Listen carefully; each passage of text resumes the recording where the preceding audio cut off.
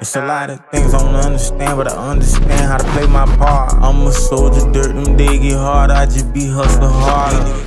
So my story is about how I hacked into my ex-man Ring camera and saw him with another bitch. Baby, I'm crazy. I got trust issues, so I had to log into the Ring as soon as we got together. I got to see everything going in and out of there. That's my house. One day, we got in a little argument or whatever, and he tried to log me out of it. I'm like, why you logging me out the Ring? But I knew he was going out. I'm like, I'm gonna watch this Ring. I'm gonna sit on here every time a notification come through, I'm hopping on it. And I finally see the roommates coming in, and I know he coming behind the roommates. Each one of them got a female as they walking in, but he walking in with the homeboy right here, and he on the other side of the homeboy. Who in the middle? I'm calling. He won't answer. So I hop in the car. I'm flying. His house 15 minutes. I got there in 5. One roommate let me in, and they like, hey, he not even here. I'm like, I know he here, and if he not here, I'll just sit on the bed and wait on him. Everybody trying to make sure I don't get in that room. I get in the room. Ain't nobody in the room. The bathroom door closed.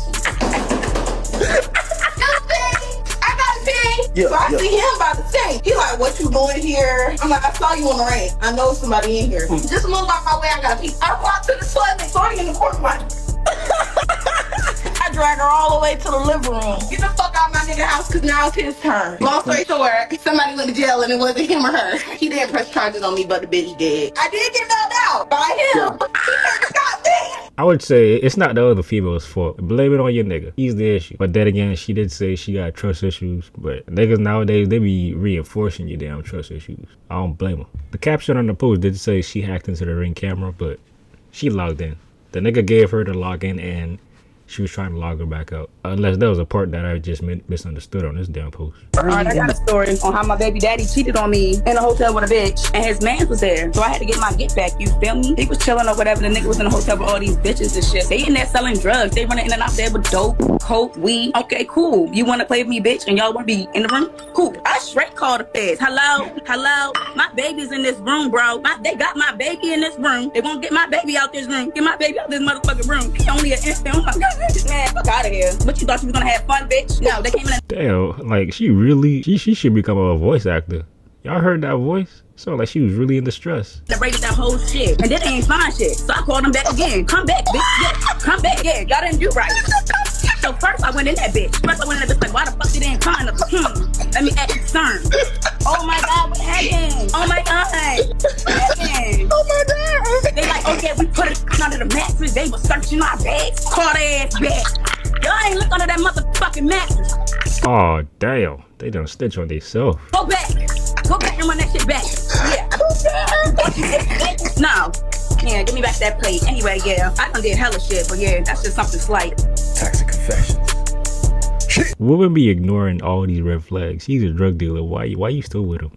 But then again, women enjoy conflict drama. So being a drug dealer, it comes with that lifestyle. I assume that's why she's still. April 5th, my baby dad got shot. He got killed outside his mama's house by his cousin. Police say that at least one person is dead after a shooting in North Minneapolis overnight. This was on North Russell and Oak Park Avenues just after midnight. Damn, this is a real story. Minneapolis police say that this was a double shooting. The one man died, the other was seriously hurt. His name is Marcus David Williams Jr. They got into an argument. My baby dad was like, if you don't trust us, stop coming around us. And his cousin punched him in the face. So he knocked the nigga out the car. So my baby dad got out the car, he take his weapon from him, and they go toe to toe. Baby dad knocked him out 2 more times. Cousin get mad, runs to my baby dad mom, and was like, I'm finna kill your son, I'm finna kill your brother, and I'm finna kill his friend. So he goes back outside, goes behind the dumpsters, and starts shooting. Baby dad was getting out the car, didn't even know where it was coming from or nothing. I didn't get shot in his arm and in his stomach. But the story gets back, because my man's went out like come on now. So boom, my baby dad emptied a clip on that nigga. Baby dad shot him in the chest, that man's still alive, my baby dad is gone. Crazy part about that is a few weeks after that, his cousin came from out the coma and all this other shit, an induced coma. He goes on Facebook, he trying to play it like my baby dad was trying to rob him for a $3, $5, and a couple dollars in a fanny pack. After all that happened, I guess he deleted his Facebook page. Wait, so like how does she know this whole story? When have y'all pressed charges on the cousin? Talking about they need to find the weapon. I'm like, y'all don't need a weapon if he just made the confession. I screenshotted it. Okay, so he said he did it. April 5th, my baby dad got shot. Like, are they real family members? Cause she said his cousin. I know, you know, black people be throwing around the cousin phrase, my brother, my sister. all that good stuff. But if that's your real family member, like, what is there to get mad about? Like really, anger is temporary. Your feeling is in the present. How are you gonna feel later on after you kill that cousin? You're gonna feel grief, sadness, regret, all because you felt angry at the moment.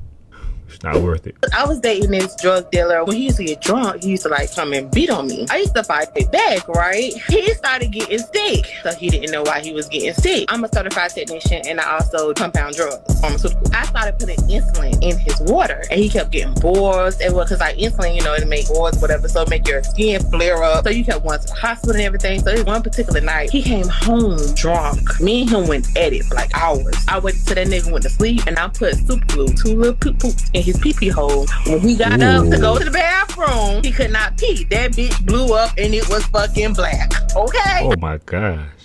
Oh, shoot. Holy donut shop. I said, baby, what's wrong?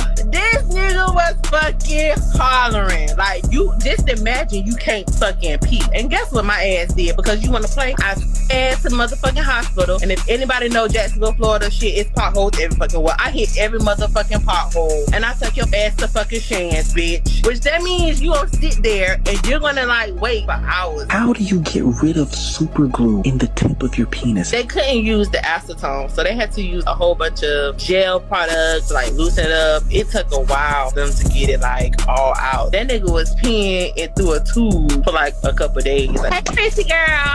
Damn. But then again, he was beating on women. I keep on telling y'all niggas stop beating on these damn women. But damn, give me the damn shivers. I'm her power of attorney. Hi everyone, my name is Christy Nicole. Yes, I just wanted to say everyone that this is all false news. Nah, but yeah, she could go to prison for that. Facts. And someone did post, someone did comment that she can lose her license. Wait, do nurses have licenses? I didn't know that. I thought they had like degrees and stuff. This is another story where the man has a whole bunch of red flags. Well, actually back-to-back red flags, like day by day. And she didn't want to leave. She literally was fighting with this man. I don't get it. Love is a strong thing, I assume. Anyways, on to the next. This bitch gonna fuck my shit up. Look, first he did that. That's not even the worst part. Hold on, bro. Hey. Then she went to the front. Then hold on, bro. We gonna go to the back. Look, she did, bro. On my mama. Dang. Hold back my shit, boy. So look, what happened was, bro, her best friend got a little touchy. I was drunk. It's the morning time. I'm still drunk from the day before. So we all together. Her friend touching me. She was in the front seat the whole time. Her best friend got her hand sneaking through here. Like, she touching me through that part. She touching on my... Wait, so she didn't see that? Eyes and shit. And now I'm like, hold on. So I'm looking at my girl, and my girl not paying no mind. We finally get to my girl shit this morning time. Her best friend was like, can you drop me off? So I was just like, all right, yeah, I'm finna drop you off. And I'm like, babe. Hold on. This nigga is drunk and he's driving. Okay. You wanna go? Now when she said she didn't wanna go, it's her own damn fault. On my own. Get to her best friend shit. She like, you wanna come inside? As soon as I walk in, she said, you hungry? You finna DoorDash? She like, nah, I cook, baby. And I'm like, oh, you cook? So she throwing down. My girl texting me like, where the fuck you at? And I'm like, bro, I'm still over here. I ain't even gonna lie. And she was just like, what you still doing over there? And I'm like, bro, she cooking breakfast. You don't ever cook breakfast. I'm finna eat. What the fuck? I'm finna eat, bro. Damn. Oh, God. Bro, she did that shit too, boy, on my mama. She had the pancakes going. She had the eggs, the bacon. This bitch even made grits. My mama ain't even make me fucking grits. I'm like, grits, nigga? Oh, my God. This bitch gonna fuck my shit up. Look. Nah, but you gotta ask. He has to ask the important question. Was it worth it? To be honest, it was worth it. No, I'm just playing. All the damages to that car probably total up to like 7 bands. Breakfast, $100 max. Me and the boys, we had ran into a grade A eater. I'm talking about eater. She let her run her one time for like some gordita crunchies from Taco Bell. It get to the point, goddamn, I started hearing about other niggas around the city just doffing her off. So I'm like, oh, this hoe a little too nasty for me. So boom, she gone. She off my radar. My people call me. Oh, he bragging. Well, I got me a young tall chick. I say, for real? He like, she a nice girl, boy.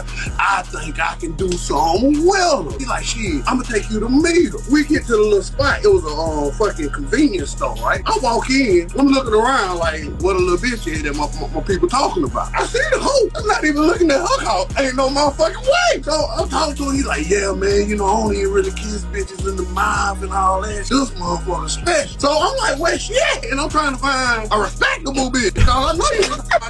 This motherfucker walked up to the bitch and kissed her on the mouth. Listen, I almost fell in the floor like it was a wet flow sign or some shit. I'm like, ain't no motherfucking way. I like, nigga. How did that nigga kiss the city? Save him. I got him together with the fellas. And we know how niggas get to trading stories and shit. So we brought up the stories. So then he cut her off. Oh, he was mad. He talking about why you ain't tell me. Nigga, you gotta do your own research. Oh, God. Me and the boy. Should have looked at the Carfax. Like, this is why it's important to get a vehicle with low mileage, okay? Cause you don't want no other man talking about, I done drove this car before. I done did that, this, that, and the third, you feel me? But women don't understand that. Anyways, that was the last story. Hope y'all enjoyed this toxic confession. And like I said in the beginning, if y'all want to see more, go to Kings of Toxic on Instagram. And then for the ladies side, it's Queens of Toxic. 2 C's at the end. Be blessed. Don't be toxic, especially y'all females. Walk away. There's always the option of walking away. Y'all niggas too. Always the option of walking away. But guess what? I'm gone.